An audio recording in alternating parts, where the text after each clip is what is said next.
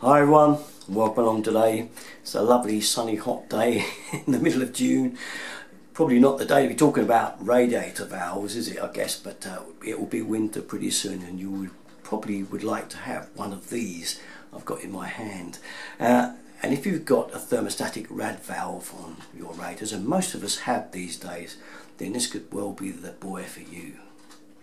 So, from Reichelt, German firm, we have this Bluetooth smart radiator valve. Now this is going to be fully app driven remotely from your phone, and it's quoted that you could get a suggested heat saving of up to 30% by using these. So we're going to take a look at them now. So all you interested in specifications, you can see them there. I'm not going to repeat them, they're all there on the box. You can still at this point if you want to read them properly. So the main bit we're interested in really is that in typical applications 30% energy savings. So we'll see it's up to, as it always says, up to, and you've got boost, you've got intelligent, obviously via the app, and you've got a very simple to mount. There's no draining the heating system down to fit one of these. Indeed, I'm going to show you how to fit it. It's very simple and requires virtually no tools.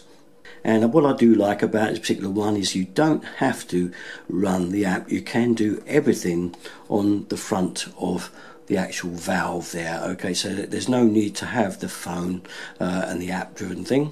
But obviously that's what we want it for, and I'm sure that's what you'll be looking for. Here then is the valve we're going to remove the top of and fit our new auto valve on.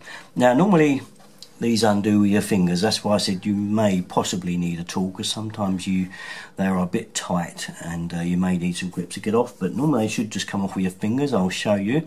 Before you do anything, just turn the knob fully on to 5. That releases the pin inside the valve so that it's easy to undo. Don't try and undo it with it down to 0. Okay, it will be very hard to undo. 5 releases the pin. Okay, now it should just undo with your fingers on there and twist it like that. Now if it is tight and you can't turn it, then it's best to use I use these footprints, they're called, a pair of these, just to break the seal and put them on there and just go like that, and it will break the seal. That's how I say you may need a tool, but in most cases you don't. You just undo it with your fingers. Okay, you just put it down and we can put it right up and away, and there we have it. Okay, now if you look at your valve and look at your new one, you can see they are the same. Okay, so you know this is going to fit. They're done for most of the valves in the UK, but there are many adapter rings to fit to other makes, and I'll show you those in a second. As you can see, there's a range of adapters here, mainly for Danfoss style radiator valves, because they're a little bit different with the spacing. So you can virtually get this valve to fit to most makes of radiator valves that we have here in the UK. So most of them we just don't need this part. You can screw it straight on, which I'll show you now.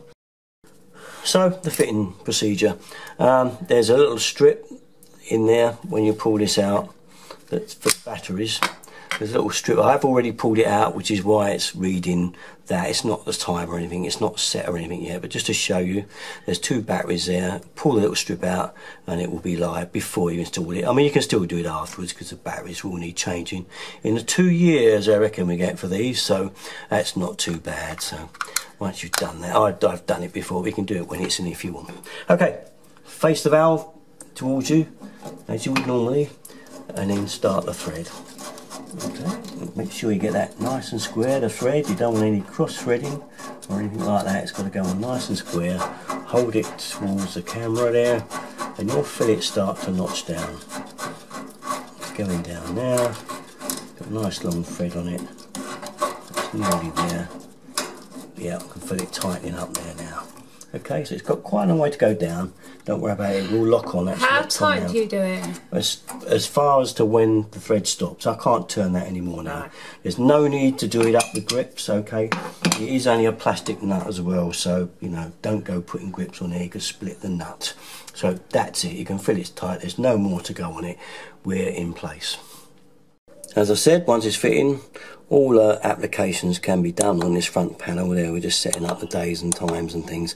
But we're going to use the app. That's why we want this particular radiator valve in the first place, because we want to do everything smartly with the phone app.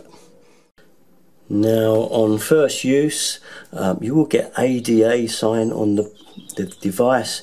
Just push the central button here and leave it, because it's got to adapt, and the adaptation run is what happens next. You'll just see some symbols whirring around on the ends there, and eventually after about a minute it will come up with what's on there now. That is now adapted, and we're ready now to download the app. This here is our app. I've just downloaded it now. Colour BT. Pairing the device is quite simple. You literally just push the button on top of the valve there, and it will come up with a number that you type in your phone. I've just typed mine in, and now I've done that, I'm ready to start programming. Once set, you get that little notification there.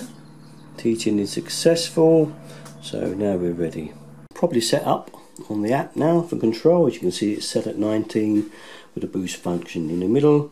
We've got our nighttime modes there, sun, obviously nighttime and daytime, and our modes. See there that we can use the automatic mode or manual override mode. I'm going for the automatic mode. I'm going to boost this up and down. A right click to the screen up there brings you change week program, activate holiday mode, eco and comfort temperature, open window function, lots of little things in here, operating lock, rename a room, delete a room, and support. Quite a few items on there, and I think one of the good ones is eco one. Comfort control settings. So I will just go through these. You can see them there. It's the open window function. Very unusual, but probably handy. I'll let you still the video if you want to look at these a bit more, so you can read them, because I'm probably going a bit too fast, but I don't want to spend too long on each one. That one I think is particularly very good, the offset temperature. Okay, I'll take you down there, fake the Bluetooth, restore factory setting, the boost function, absolutely a muster one. Okay, and you've got things like setting the holiday function. Okay, so it does take quite a while to get all these things in your head. There then are my settings for me. You can see the times on in the morning and in the evening for the valve in the fully auto mode. There we are then. If you're interested in one of these, very good price too. I'll put it all in the listing. It's from Reichelt, German company. Very good. I already have one of the digital thermostats, which I can't rate highly enough.